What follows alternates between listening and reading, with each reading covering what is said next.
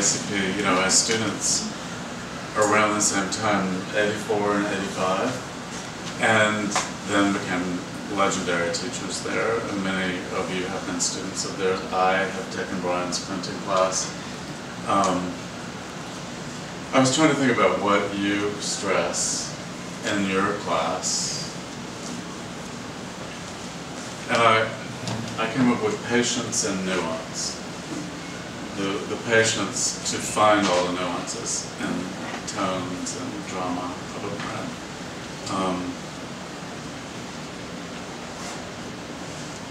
And it's particularly exciting to me to like have your work foregrounded, because you've supported so many other people's work for so many years. After studying at ICP, Brian had a collaboration with Eugene Richards for over 25 years, and has made the prints for many photographers' books and exhibitions too numerous to cite, including Joe's. And then Joe, who is famous for his Getting Close classes at ICP, which, not having taken one, but having benefited from having other students who did take it and learned valuable lessons in that. I may be wrong to interpret, but what it always felt like to me was about engaging with strangers in finding enough about them to create an intimate space with someone that you had no connection with before. Is that right? Yeah. And Joe is the author of many books. He's been published in all the major magazines, from Mother Jones to New York Times, on and on and on. And he's also been the recipient of about every fellowship you can think of in documentary and photojournalism, as well as having been cited for producing the best picture of the year by the National Press, what is that called? Press Association. Yeah, that always happened. Right. In 1990, 92, 2002, 96, even numbers are very good for you. Oh, we love you, Alan. Greatest astrologer for me already. So, you know, Joe is a great person to lead this talk with Brian, and, you know, hopefully you'll have questions. I see a lot of great photographers in the room, and also a lot of people connected to ICP for tonight, so thanks for all of you for coming, and I'll turn it over to you guys. Okay, thanks, Alan.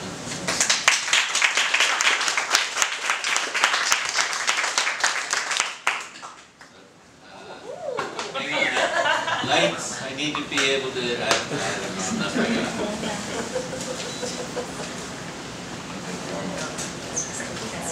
We got a standing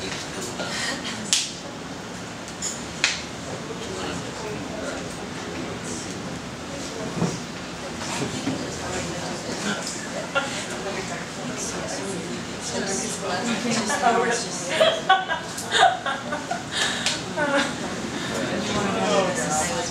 Yeah, but that's not the beginning. Go ahead. We need to go back.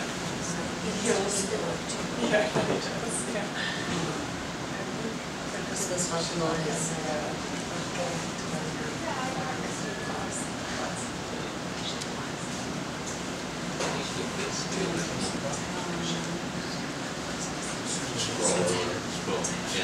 There and start number 1. That one up there is number 1. Perfect. Hit play.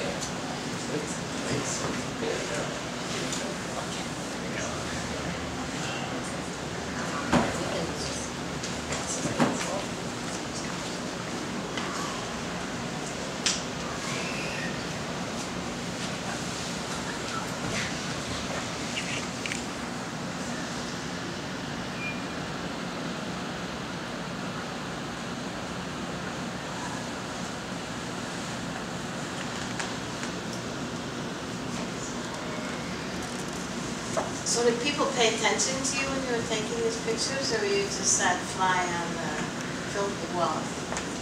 I was kind of trying to be as discreet as possible. I mean, a number of the pictures I shot from my shoulder, you know, or just holding the camera in my hand. Can you guys hear us back there? Yep. Yeah. Okay. All right. Well, from what I remember, you know, we'll probably just keep this conversation, right? Is that all right with you guys? Yeah. I mean, Brian and I are best friends from way back. We shared the same classroom together at ICP, and I was introduced to Brian's work as a student, because you were a student when you started this work, correct? I was, yes. Yeah. And we used to have our own sort of arguments, because Donna may not remember this, but she was also one of our teachers. No. Yes, you were. We did a workshop with you. So it was always about getting closer, and I would have this debate with you, Brian, remember? We'd have this debate. Brian had a Leica, and he said, well, you know, I want to be discreet, and so you were shooting from the hip, is that fair to say, or not? Yeah, I was shooting from the hip at times, yeah. Or hyperfocal, you know, like pre-focus. Pre-focus. For a distance, and then on the subway, you know, there's only so much distance there, so you would pre-focus and then look for something that... Oops. That's everything? No. Uh-oh. Technical. Okay. Well, we always have a book here, guys, so we can always show you the pictures the old-fashioned way. Sorry, guys, just, That's all right. I think I Maybe need to just change the, All right. How about we turn the lights on? So let's just continue the conversation. Yeah. So you had your style, and I was crawling. I don't know if I had a style. I mean, you had your strategy. Let's put it that way. Your strategy was you go on the subway and you. I had one camera, I had one lens, and I was scared shitless that somebody would mug me and rob my camera, and then I'd have nothing. So basically, tried to, you know, be as kind of, you know, discreet. So what lens was it? 35. A 35, and you were using the M4? An M4, yep. Yeah. So you didn't have a light meter? No. Yeah. I carried a handheld light meter in the beginning just to check the exposure. Yeah, to sort of get an idea. So basically, you know, I knew nothing. You know, I mean, I shouldn't say I knew nothing, but I didn't know, you know, I just didn't want to have to, you know, like, excuse me. Oh, you know, I didn't want to do that, right? Because then I knew right away someone would, you know. So none of that happened, and I just set the camera to pretty much everything was shot at f4 to 30th. We got a pop up here. Oh, okay. Pop up here. Why don't you just do it manually, man? Maybe do it manually. Okay, it's okay. Why don't you just, pause it and then you can cycle through it. Because we missed some good shots here. Yeah, It's okay. it's not okay. That's me there. That's your self-portrait. That's your Vivian Mare. So anyways, we were always like the odd couple, Brian and I. We actually met our first wives at ICP.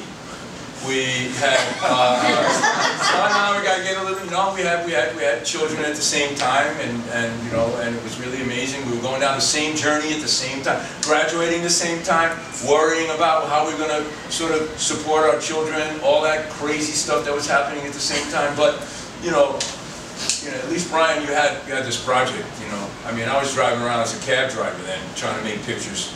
Because I got a little jealous that my brother was doing his stuff on the subway and I wasn't making any pictures. You know how it is to be a student. How many students were in this room at one time with students? Yeah, you know how competitive it can be in our classrooms, right? So, so it was really quite exciting to see this work come up, right? Yeah. Yeah, I'm glad that I'm glad it's in a book and it's done. Yeah, all right, so I don't have to think about it anymore. Were these all, did you make prints of all of these at the time? No, I mean, in '80, when I graduated, myself and Crystal Brost, who was a fellow student, we made our own exhibition in the basement of ICP on 94th Street. And, well, did you have one there too with the taxi drivers later? But Crystal and I did this show, and we did subway, And You know, you did fiber prints. I mean, I did yeah. my taxi show Yeah. with 8 by 10 RC prints downstairs. If It's only anybody 11 by remembers 14. where the old ICP was, downstairs by the phone that was my gallery space. So, you know, I mean, literally, that was, you know, and I was just really embarrassed. But, you know, you guys make fiber prints, so it's great. Brian, you know, I think we should read this 1984, because that's when you were making the work. Yeah. So if you don't mind, I'll read to you the back page of what Brian did, which I think is pretty brilliant here. In 1984, the average income of a New Yorker was $21,000. $21,600. America, I don't think it's New York, but America. America, oh Yeah. wow, okay, wow, we're going that big. Okay, $21,600 was the average income in the United States of America. The average rent, is this American rent or this is New York rent? No, I think it's in America, yeah. $350. Boy, that's a joke. Minimum wage was $3.35. A movie ticket was $2.50. A gallon of gas was $1.10, and the subway fare was 90 cents. In January of 1984, the Apple Macintosh is released for sale in the USA. It has an 8 megahertz processor, no, 28 K of RAM. This is really bizarre. In March, a mobile oil tanker spills 200,000 gallons in the Columbia River. April, the AIDS virus is identified as an HTLV-3 by a French immunologist. In Orwell's 1984, Winston Smith becomes his, sorry guys, a little dark here, secret diary on April 4th. June, Donald Duck's 50th birthday is celebrated at Disneyland. In June, also, Bruce Springsteen's release is Born in the USA is released. July, U.S. government orders airbags and seat belts will be required by the cars by 1989. Okay, Brian. That's pretty amazing. Yeah, that's pretty amazing. I guess you want to talk about San Ysidro, California. A 41-year-old guy by the name of James Herbert. He sprays at McDonald's with gunfire, killing 21 people and wounding 16 others before being shot and killed. Boy, that brings back memories of today. August, Oh Purple Rain by Prince. Yes, comes out. October, the Terminator movie directed by T. Okay, budgeted $6.4 million, brings in $38 million domestically. I'll be back, you see here. November, Ronald Reagan defeats Walter Mondale. McDonald's makes $150 billion worth of hamburgers. December, 4 African-American youth board an express train in the Bronx. They attempt to rob Bernard Goetz, who shoots them. He later claims self-defense. The subway vigilante event starts a national debate about urban crime.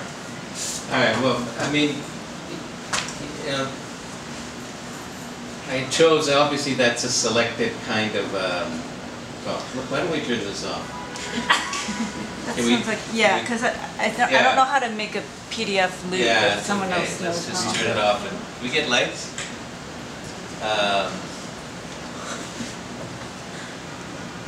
It's okay, leave it there, Brian. It's fine. That's fine. Oh, the idea of the timeline was for people who, you know, weren't around. It gives a kind of a little bit of a, you know, it shows you the difference of where we are now. So the referencing of, you know, the mass murders of, you know, in the McDonald's is like, what has changed in our world? You know, Things got obviously, more expensive. you know, the subway has changed. It's no longer what it was then. I mean, you might be kind of sort of shocked the way I was when I came, and I just was kind of like, couldn't believe that this was there. You know, I came from Montreal, so, you know, calmer, you know, nothing like this. And,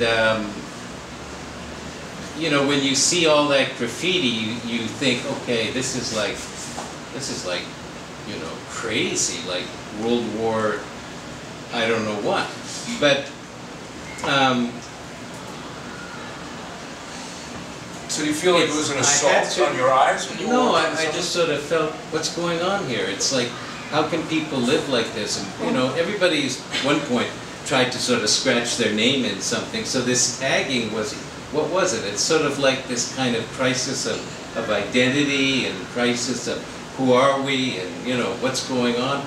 And, you know, I just felt like I had to take pictures of it. And the pictures, I don't know if you feel this, but it's an impression that I had that people weren't very happy with, you know, their environment. And so,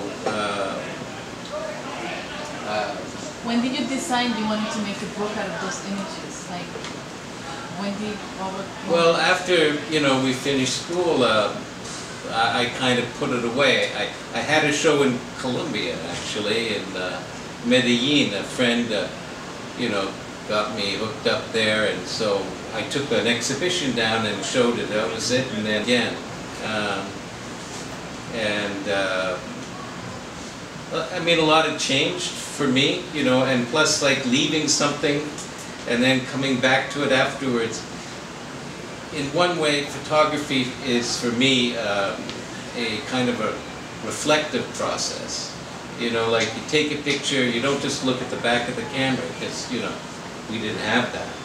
You have to wait, process it, and then get, you know, contact sheet. So there's time between, you know, so when you actually look at the picture that you took, there's this whole kind of separation, and so you're looking at something almost like, wow, you have a different experience of the moment that you apparently took this picture. And it changes. So even with this time gap of 10 years, I said, wait a minute, there's some interesting stuff here. Like, at first I wouldn't think of putting in a blurry picture. To me it was like, it's not sharp, it's not good.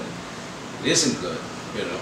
But a number of these pictures are soft because of that f4 to 30th of a second, which is sort of essentially, that's what I shot at. So if there was any kind of train movement or me kind of like, you know, hello, click, you know, then there would be, you know, because I didn't want them to sort of be like, you know, I see you. But you'll see in some of the pictures, they do see me. They're looking right at me. And so that is also like, in the book, if you look, the first part of the book, nobody's looking at me. But in the second part, you know, it starts, they all look. They all look. And so there's this aversion and then looking, like, I see you. And there's this whole idea of like, you know, the mind games when you go on a train, you know, you watch people, you look at them and you say, who are you? You know, you don't say that, but your eyes kind of like, you know. So it's about like, you're comparing yourself to somebody else in some way, shape or form. And that's kind of like that dynamic that it's really human. It's really kind of existential in a way. So that's why, you know, all of this thing, all the graffiti is existential in a way. You know, it's people saying, it's me, you know, seen, or whatever your tag is. And the thing is, the graffiti in some situations was so elaborate and so thought out and so well executed, it's impossible to imagine that that's vandalism. It's not vandalism, it's like an expression of something. So, you know, how did it get to that level on the trains? Well, there's other people who write about, you know, that whole sort of graffiti movement. But I was actually surprised that when I went into a hardware store, this is like 4 or 5 years ago, and I wanted to buy some spray paint. And so I said, okay, where's your spray paint? And she said, show me ID. You know, it's this young woman. It's like, what? I said, yeah, you have to show me ID. You have to be over 21. And I'm like, well, look at me, I'm over 21. I said, no, you have to show ID. But I had to get out my wallet and show her, you know, my driver's license. And then they went to a cabinet and they unlocked the cabinet and they took out spray paint. that's another thing that was in the book, that in 1985 they passed legislation to clean up the trains. And part of that legislation included the ban of spray paint for sale for people, anybody under 21. And that exists today in New York City, right? So it's like, wow, who knew? I didn't until, you know, that. Brian? Yeah. Brian, I want to get back to Karen's question again. We talked about this a little bit earlier. So why did it take you so long to put this book together? Why did it take you, you said 10 years, so 84, 94, you said 10 years, more 94. like 30. 30. So, I mean, I always remembered Gilles Perez. I don't know if you know who he is, guys, but a very famous photojournalist. And along with, not that just Donna's here, we're not just trying to blow her up, but Donna would say the same thing, Donna Ferrato was here, that when you let time pass with images, something can happen. You revisit these images, your eye, you can see them differently, yeah? And they grow they can grow, and in a way, when we think about painters, artists, who paint the same motif for like 30 years, I mean, it's quite amazing that an artist can do that. I'm always so jealous about that they can do that. But, you know, it's like revisiting an idea and then just keep nurturing that. But I do say that, I'm going through what Brian's going through now. He's revisited his subway work, and I'm revisiting my taxi work. And I was very young then, and we were younger then, and I didn't know a lot, you know. I remember the time, we'll just talk about a little quick story, but remember the time, were you in the class when Salgado came to class with Fred's class? Yeah. So Sebastian Salgado came to our class. Fred Richard invited him. He was helping him do his magazine work at the time. You were at Black Star, you were doing a lot of life. Don was doing a lot of life stuff. You know, of course, we're all jealous. We're young photographers. Salgado comes. It's like we're all going to show our work. I showed him Taxi, and I was devastated because, you know, he didn't respond, and I went into this really dark space for a couple of weeks personally, and you know, started photographing myself in the bathtub because nobody loved, you know that feeling, you know what I'm talking about. Look, guys, we're in school for 12 hours a day, going on the train, right? We're staying in the same building. Don't you remember? You stayed in the same building in Park Slope. Together, you stayed upstairs, I stayed downstairs. So we had a lot to share. We shared a lot of things. And then I remember telling you, maybe you don't remember this conversation, it's like, I told Brian, I said, you know what? He showed Other Americans. Fantastic work. I love that work very much. This is my favorite work. Of Salgado, shows Other Americans, along with Sahil and other works. And I said, man, I could do that, Brian. I could do that. And then the same thing happened in Mary Ellen Mark's class. Yeah, I could do that. But the thing was, you know, when they started spinning on us, this was the key. 7 years it took Salgado to do Other Americans.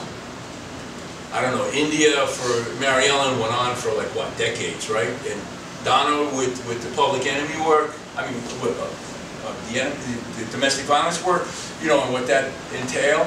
You know, her going into, I remember like it was yesterday. Philadelphia Inquirer, she's on assignment, she goes in, she's following the cops as this domestic violence situation, right? And there's the family in conflict. And you know, that's like a moment that we revel as these moments we're trying to grab on the subway, and we're just small, so we have to hold on to these little stories that we're doing, looking at these big people coming into the class and saying, Ruby can do that. But you know, sometimes it took us a little bit longer to get there, but... I think for me also, you know, I was busy doing other stuff, printing, and I never really went back to it until I made like some big prints of the work, and people were like, oh, that's interesting, you know, because it wasn't there anymore. And so I understand what you're saying about, you know, this was all shot though within 1 year.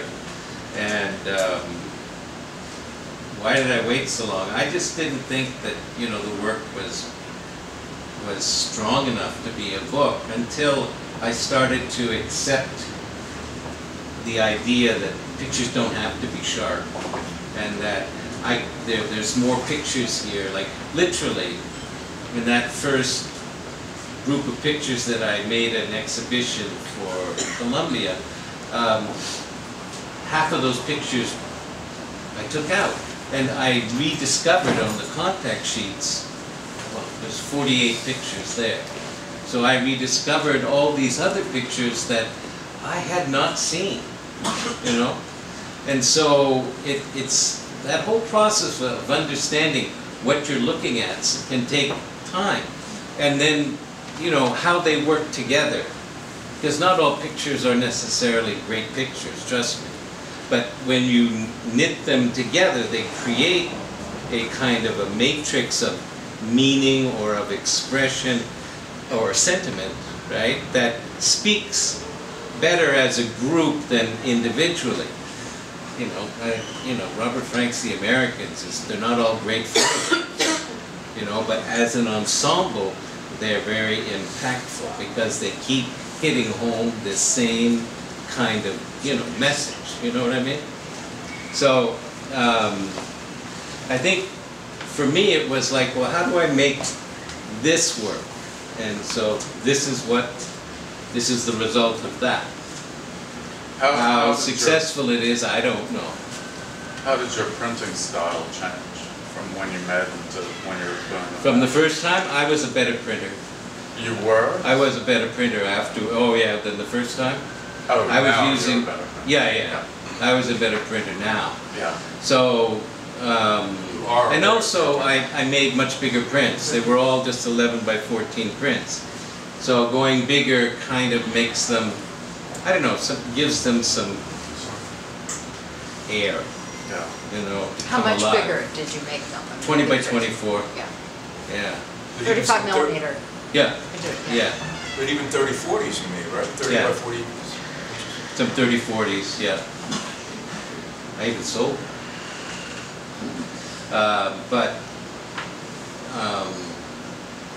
I think it's more interesting. I mean, the idea of like that timeline, it's kind of like, again, it's reflection. Like here we are, our cell phone has got more memory than that Apple computer that they first came out with. I mean, 8 megahertz processor. Come on, right? And the fact that, you know, I wanted to put it in the book, but I didn't. You know, that in 1984, McDonald's made its 50 billionth hamburger. Well, look at the sun. Today, it's 99 billion. So you can measure your life in hamburgers. You maybe. I mean, I'm, you know, kind of like... Not sure I would be. Right. And Donald Duck celebrated his 50th birthday, and who knows what Donald Duck is going to do next. But you know, Brian, you were photographed in 1984. I mean, the city was a mess. Whoever lived here in '84 can honestly, I mean, the subway did look like that. And you know, we were working also on another project, the gentrification of East Harlem. Yeah. And you want to talk about housing issues? I mean, it was a friggin' war zone up there, and it was a war zone down here and many other places. So there was just a lot going on. Crack was coming out then, and AIDS was coming out then, and you know, the economy was very rocky, and the city owed a lot of money, and you know, it wasn't Bloomberg City, that's for sure. I mean, what we have now is the result of Giuliani and Bloomberg City. That's what this beautiful aluminum glass city that we have now is all about. It's all about. I guess so. So like, you know, if you see something that is no longer there, when you look at it, you kind of like, it gives you, like a milbomb, you know, it's like a milestone. So you can measure, well, sort of, how far have we come? And in some respects, you know, look at the subway system. It's gleaming, it's like, you know, you can hear an announcement where you could never hear the announcement, you know, on the old cars. The graffiti is gone. However, you know, I guess it, But what about the if you read the stories text that- at the end, there's a 2-page text. It's trying to sort of say, you know, we need to, it's behind. And I think by looking back and looking at this work, it kind of can inform us about where we are. Because if somebody killed 20 people with automatic weapons in San Ysidro, right?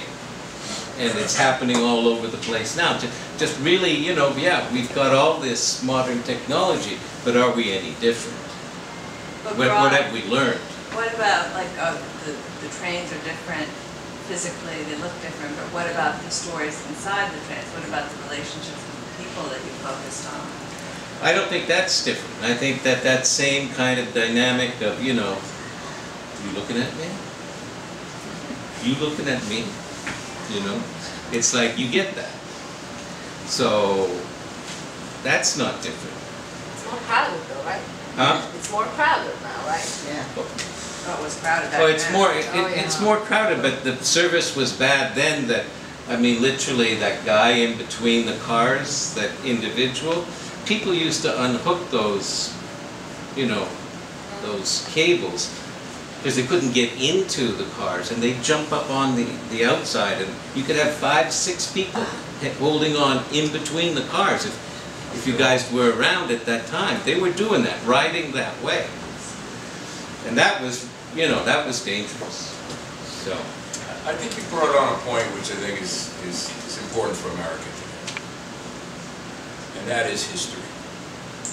I mean, we are serious, as Americans, we are seriously not paying attention to where we came from.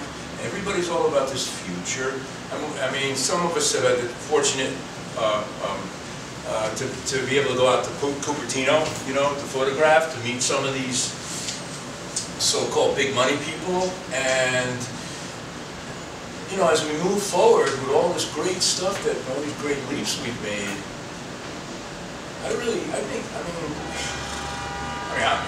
this is not about race, this is not about class, it really is about us trying to remember, because we can learn from history. We really can, and in a way, this is historical work for New York City, because, I mean, it shows a time.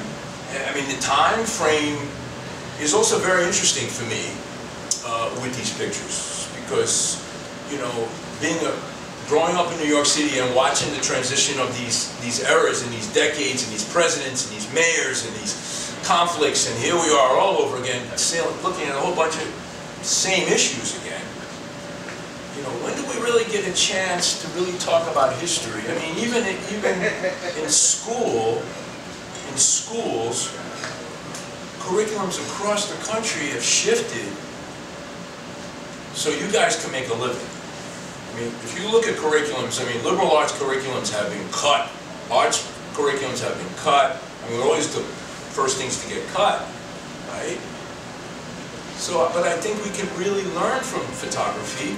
I mean, you guys saw last week what happened on Facebook with this image of this girl running down with the Agent Orange on her skin, and how it was, you know, how the what was it, the Icelandic press or the Norwegian press put it on the front page and made a statement and said, this is about war.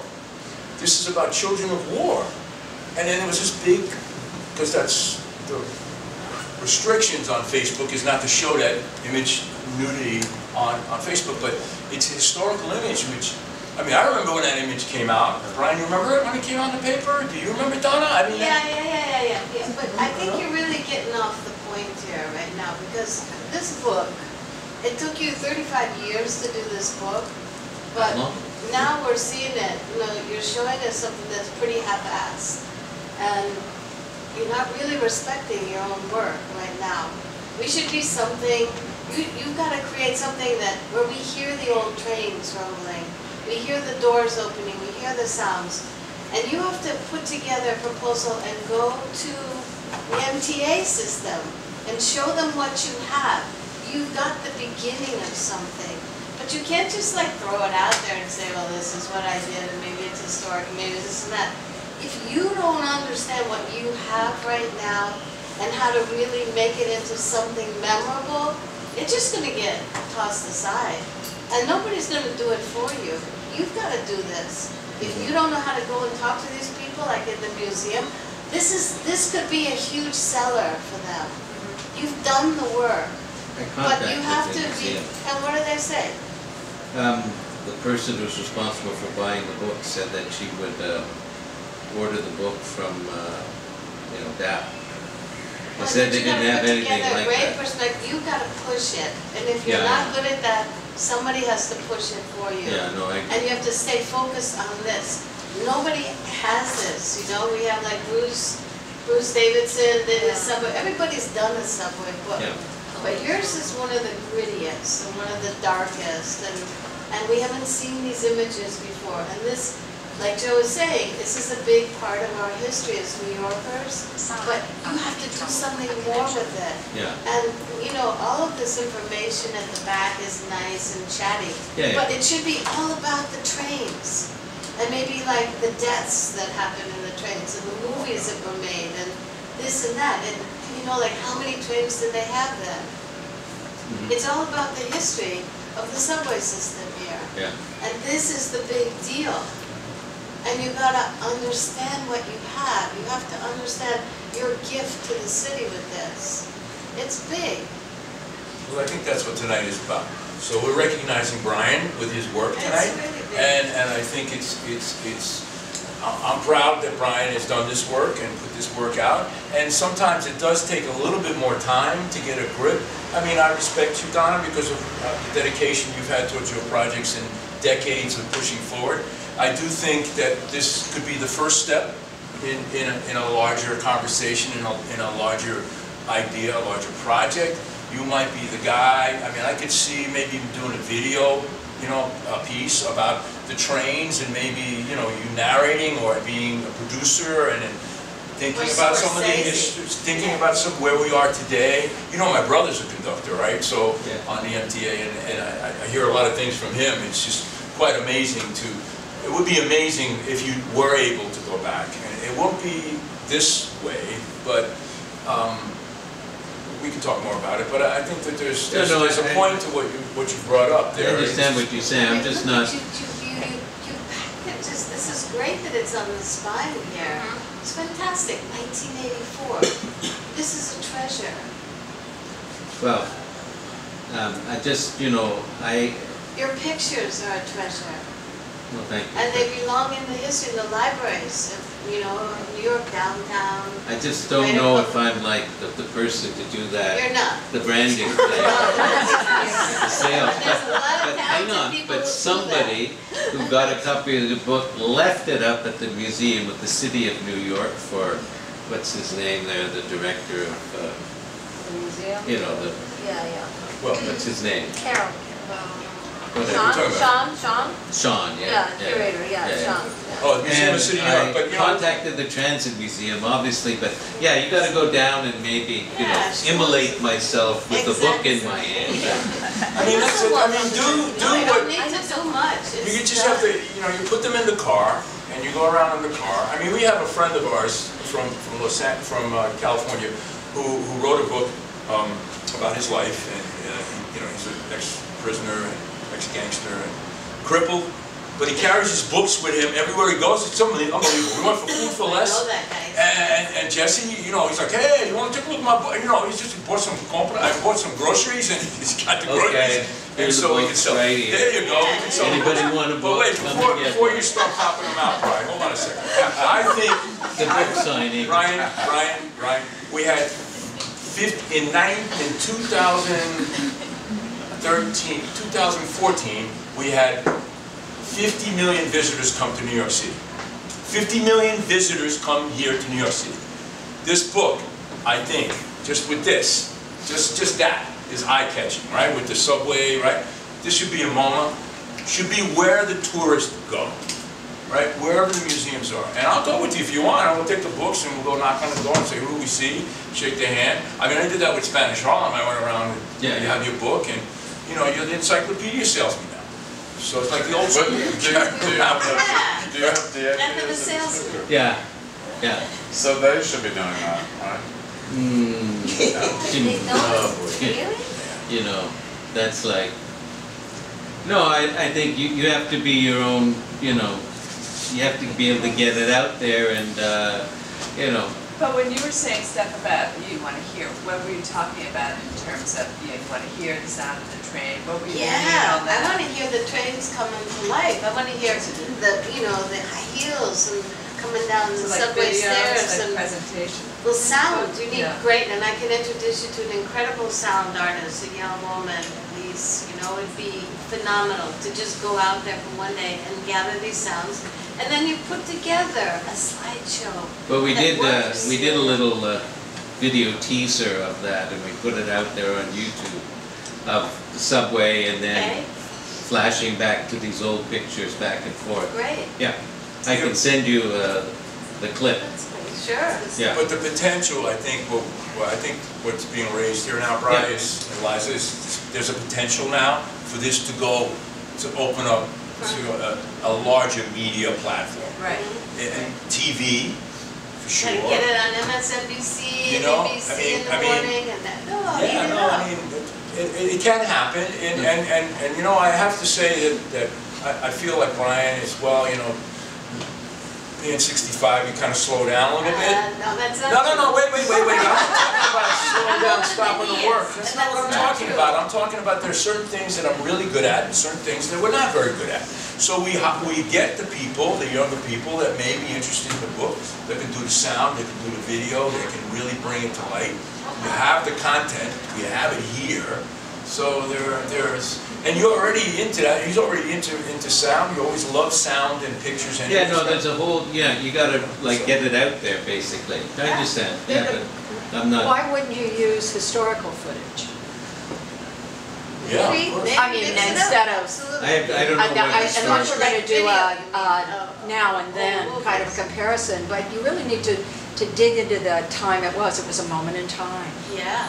And it's really all about New York. So you do that timeline of everything that's happening around the country. I think you really need to focus on the city.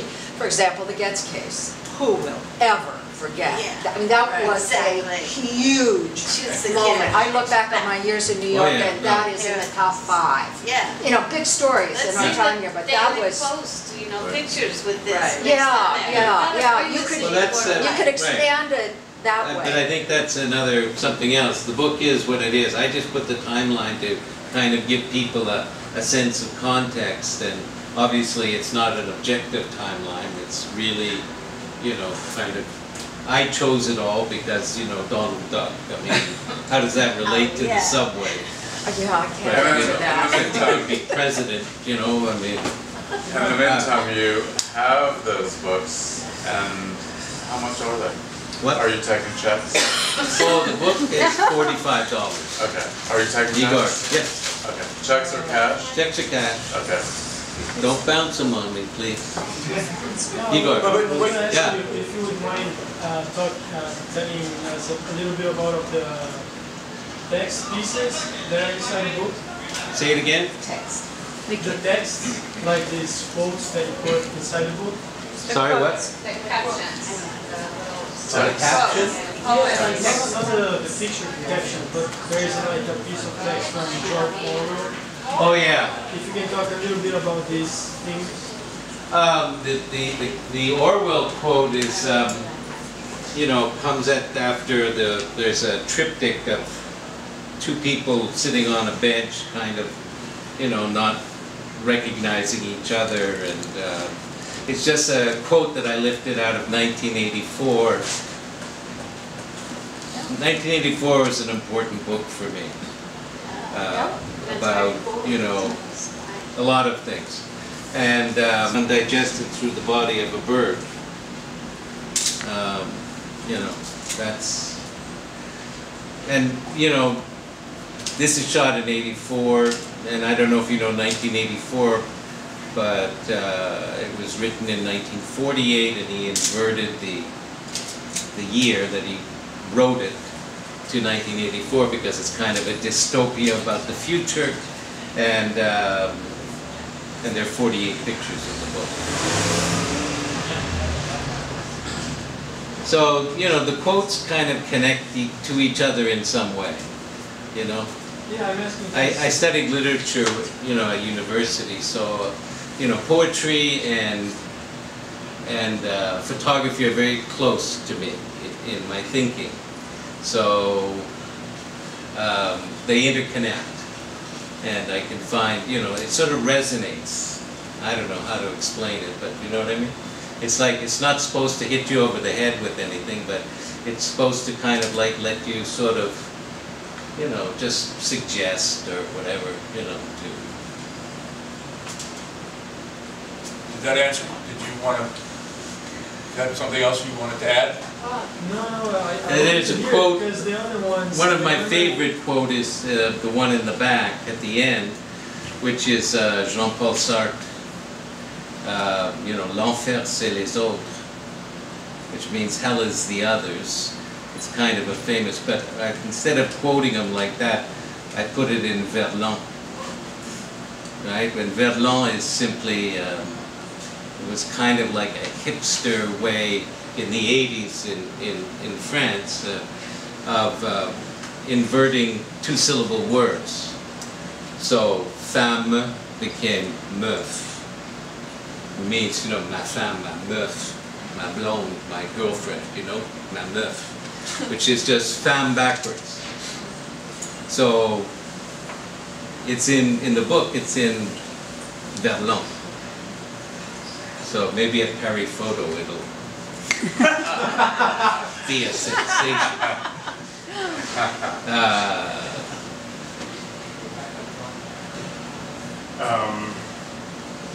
You see, there's been a lot of really great suggestions for further presentation later on, but from my part, I just want you to know that when I look at the book, when I go through the pages, and I've done it already many times, I do hear the trains, and I do feel the adrenaline of the photographer taking pictures, and the tension of looking at someone else in the train and maybe being seen by someone else. And I'm not sure that I really need anything else to really get what you're trying to tell me, and to really understand what your experience there was. It's great to have the quote. It's great to also have those other information that plays in context, the work that you have done, which is also, to me, another interesting aspect. The subway is this arena that we might even call it almost a genre now within the whole history of photography, especially New York photography. This was a street. Literally 2 days ago, I was showing, because I now have the honor of teaching others great things that I've been taught by people like you. I was showing the work of Walker Evans' Passengers, 1938. And that night, I think I opened up your book. So it was interesting to see, it's like 1938, someone is photographing people in the subway with a hidden camera. Similar but very different process as you did. And the subway looked very different. But there's still many things that are in common with the pictures that you have taken. And in common with all the works that we have seen also in the subway, you know, Bruce Davison, others, in a way. I think, you know, I mean, the subway is a bit of a microcosm of the city, because all walks of life end up crunched together in a small place, you know, going down a tube to some sort of place where they're going to do whatever. But so you have this kind of interaction that is very human, very universal experience. I mean, I could just say to any of you here, tell me that you don't all have some subway story experience. You know what I mean? And if you think about it, you will come up with some incredible thing that you witnessed or, you know, were subject to in the subway. And so it's kind of universal in a sense that it touches all of us. And I guess, you know, it speaks to our, you know, humanity in spite of the differences, that, you know what I mean? That, you know, black, white, whatever, Asian, you know, you're all there, you're all going somewhere, and yet there's a common experience that you share briefly. Whether you choose to admit it or share it, like, oh man, I remember it was like some YouTube thing that I saw about, you know, the people begging. Did you see that on the YouTube? There was a skit, right, that they did. First of all, there's this guy who's just a beggar, comes on the train asking for this, and then the next person comes into the car and then grabs the person and pretends he's the cop and takes him off of the train to get off the train, and then he goes around and he starts asking for money from people, right? And then there's a group of musicians who come in through the door into the car, right? And the whole thing just keeps going and going, and each time, each different scenario, they're all asking for money. Right? It was amazing. It was like super, you know, super cool. But would you say that you being Canadian, we used to have a lot of discussions about Europe, where you came from and how you grew up, and how this city was, and how it affected you. Yeah. But I mean, you made it your own. You live here. Yeah. Anna was born here, and you know, you have a family, and you know, Eliza, and you know, you have a family, and you have roots here now. But you still have your foundations as a person, is how you grew up in Canada. Where I don't know if that really makes a difference. I mean, my coming down and seeing, you know, that first year was, yeah, very impactful for me. That's what we're talking about. Yeah, the yeah. first year was Yeah. just like. But now I'm, you know, probably literally living here almost as long as I was living in Canada. So it would seem quiet there compared to here. It's, but I'm here because of photography. If you were going to do, let's say you were going to continue this, or if you were going to do it from the fresh today, how do you feel you'd like? Would you do it the same way, or I would not do it. You wouldn't? I would not go back and photograph again. No, I'm done. So if you had never done it. What if you never done it before, and you had the idea about doing it now? Well, Joe and I, we've taught a class together for how long? Started with the New York photo project, and it became seminar picture making, and you know, every year, first semester, and we would send all these students out to do these assignments where they had to produce, you know, Chris, you know, and if it's not number one, it's number two. And what is it? Go and shoot on the subway. Because we'd send it, and everybody would go out in it, and the first thing they would say is like, you know, oh my God, this is a challenge. It's not easy to do, because you have to confront not only the people you meet, but also yourself out there taking pictures in a confined space where, you know what I mean? So. But let me just be a photographer for a minute. So let's just say you're excited. Okay, you have a lot of energy, and you say to me, Joe, guess what? I'm enamored to do the subway. How do you think you would approach it as a photographer today? I would use a film camera. You would use a film camera? Yeah. And why is that? Why would you use a film camera? Because I'm not interested in digital. All right, but okay. I don't like the. I mean, I don't like the process. That's all. I think if anything is I don't like the fact that you get instantaneous results. I think to do something and see it right away defeats the whole purpose of photography. To me, that whole purpose of photography is an act of reflection. So it means you cannot see what you're doing immediately. You have to give it time so that when it comes, you know, as you process the film, right, and then you look at the negatives, you can get like, you know, you can get kind of excited looking at the negatives, and then you make the contact sheets, and then you look at the image, and it's like you rediscover. I'm not sure exactly how to phrase the question, but maybe you'll get what I'm saying. If you're shooting from the hip a lot, what's the difference? You just don't look at it. And even like with the process, like when you shoot film, fair question, no. Looking through the viewfinder versus not, you think it's just about the feeling of being there? And the separation between actually the image in your mind or just being there? If you look, I mean, if you work with a rangefinder, all right, and if you use the lens and you set your pre-focus, and if you do it enough with a 35 millimeter, if I know, you know, this distance, I know what I'm looking at.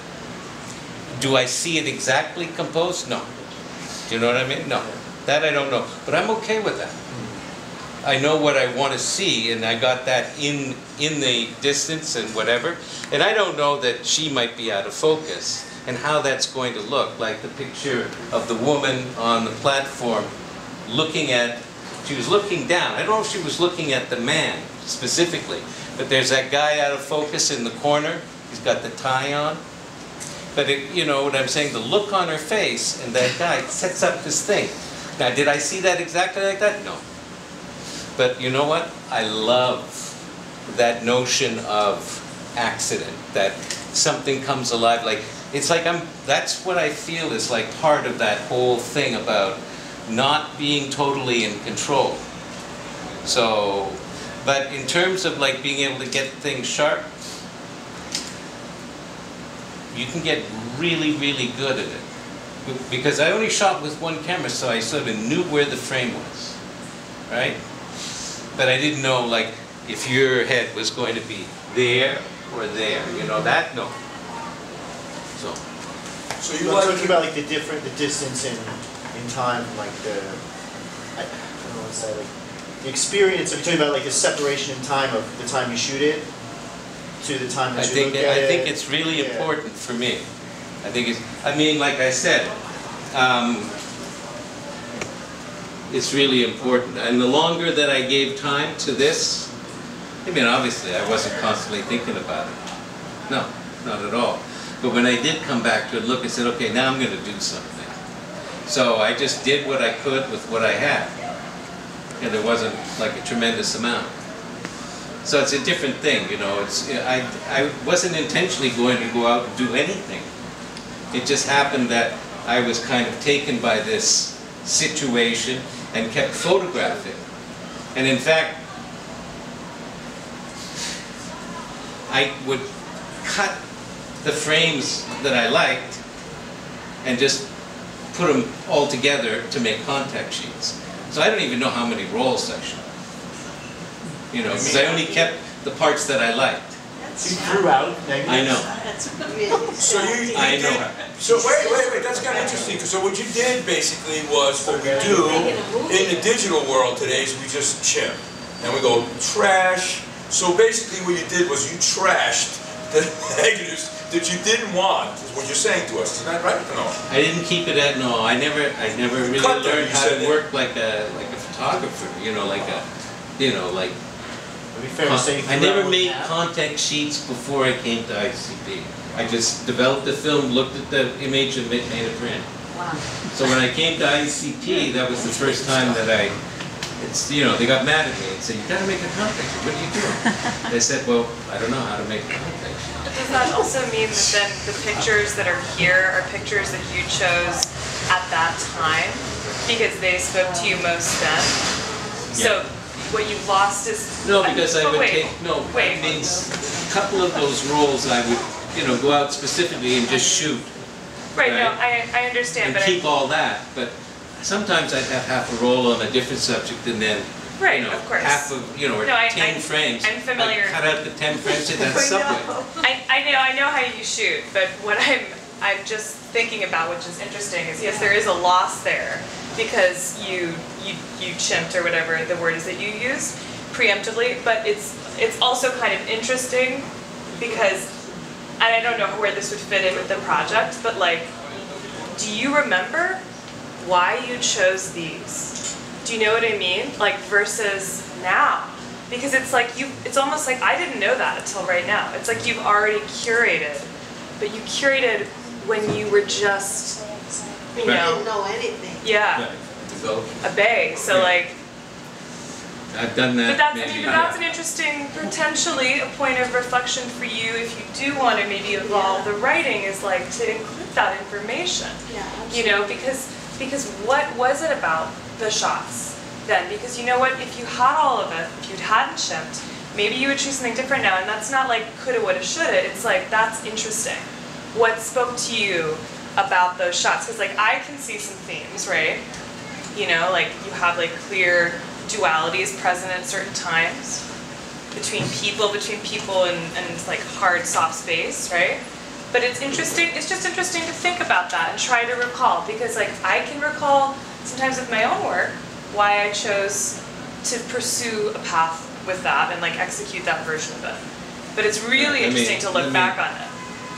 Let's leave it this way. I had one camera and one lens. And then I would go out and make pictures, not always about the subway. I'd go out and make pictures about whatever I was doing, right? But then as the subway started to sort of, you know, I started to focus a little more, then I said, well, I got to keep all of this stuff together. Right, but so then that's when I decided, okay, I'm going to take that stuff out of there. But did you have an idea of what the story was you thought you were telling by putting these pictures together then? Did you have an idea of what that narrative was then? And what was that? Maybe that's just no, not really, no. Okay. No.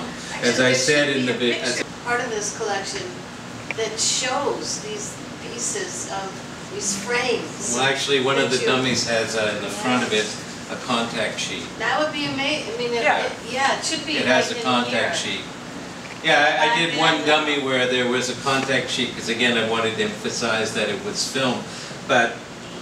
You know, I don't know. Okay, so when it got deleted. I think there are any other questions back there? I don't know. I want to make sure that yes. Yeah, I was just gonna say. So I'm not an ICP student. I'm an NYU student. I took a class with Joe, and like you said, one of his first assignments was to shoot on the subway. And I had a really interesting experience myself. But I'm really curious, you know. What you think the value of like shooting on the subway versus just sitting on the subway is, versus shooting on the street, like both as kind of a reflective process and as an observational process, and like if that's different now than it was. I don't think shooting on the subway or shooting on the street is any different at all. It's just what you choose to, you know, what you choose to what you want to look at. Yeah. To me, the subway, you know, I had to use it a fair bit. I think I was living out in Queens at the time, and so I had to ride in, and then you know, it just became a thing that as you know how when you're a student you just sort of like you always have your camera with you all the time. So you know, ever ready, you know, like a Boy Scout. So I was always, you know, kind of, and so then. You know, you just shoot a lot of different stuff, but most of it isn't so. Yeah, but right, the question is, with the experience of just riding the subway, I think that's what you're saying, as opposed to taking pictures on the subway, right? Am I getting this right? Yeah. You know, is there a difference? What do you learn from that experience by either sitting or engaging yourself?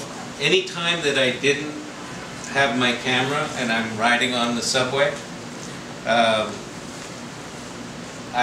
could tell you like any number of pictures that never got taken. I think when I go on a train even today, I just look at people. I just watch the world out there. I can't help it. It's just kind of inside of me. I imagine, you know, what the hell is going on over there? It's like, look at that person right there. It's like, you know, it's like, oh my God. You know, so it's like you just are, you know, it's so, just think about it. You're so engaged. And to me, now there's other people there who like, you know, this is it. This is it. And you know, there's a picture there. You see this couple? And they're like clutching all of these bags, and their eyes are closed.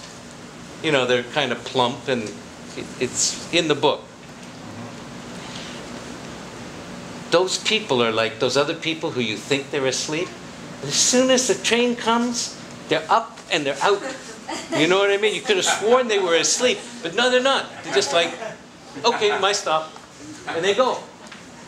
Just like you see people, this is New York. You get on the train. You just don't get on the train. You walk to a specific spot on the platform.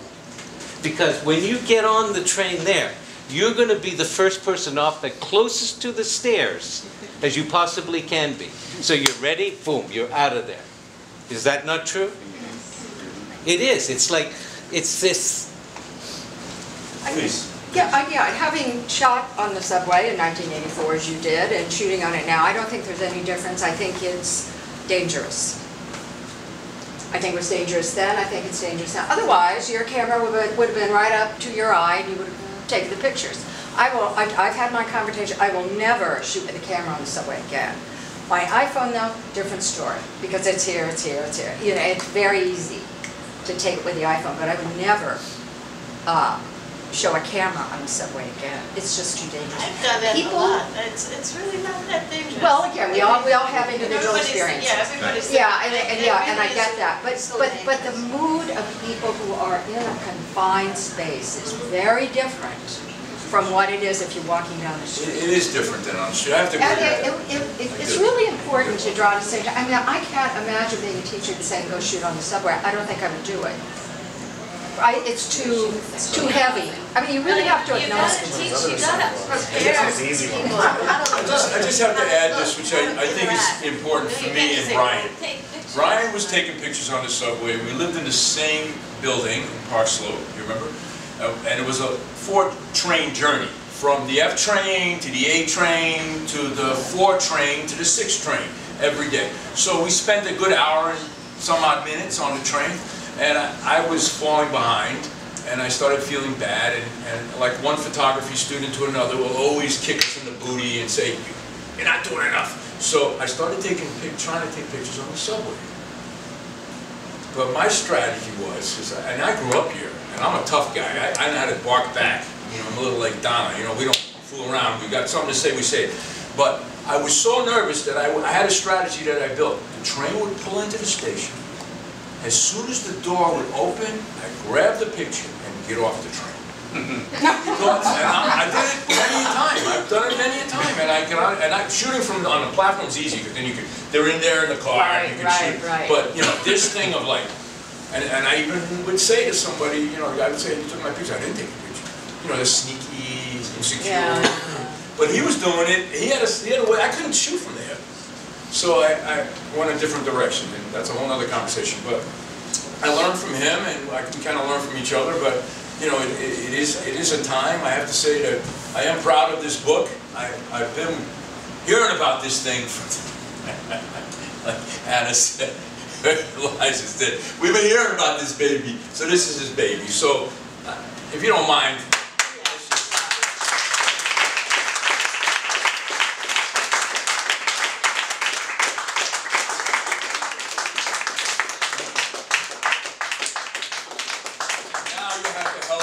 Starving artist.